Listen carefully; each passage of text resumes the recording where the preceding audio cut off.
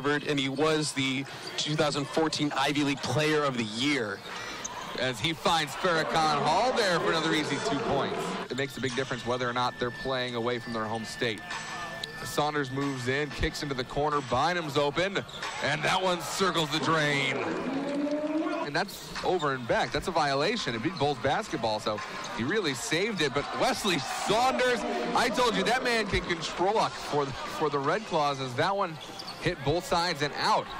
As for the Bulls, the hot streak continues. Jarrell Eddy pushing the lead to 25. Alec Brown, where to go before the play even began. They clear out. Saunders, what a play, off angle, right-handed up and off the glass. Points now for Jackson in this half as they go to Alec Brown. Turnaround, hook shot.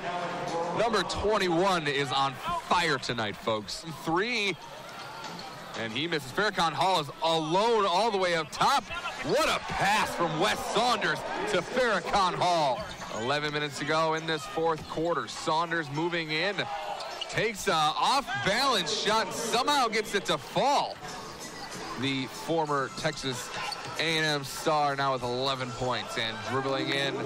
Saunders again. Now is our sideline reporter. Saunders moving in again, and it's good. Again, Saunders leading. Lowry with a deep 3, and the new guy, 3 points. Lowry the third for 3. Now up to 10 for 37 from 3. May not sound great, but significantly better than they were doing before. But McKinney at the buzzer for 3. Drives baseline. Was looking inside for Brown, who saves it to Thomas. 2 up.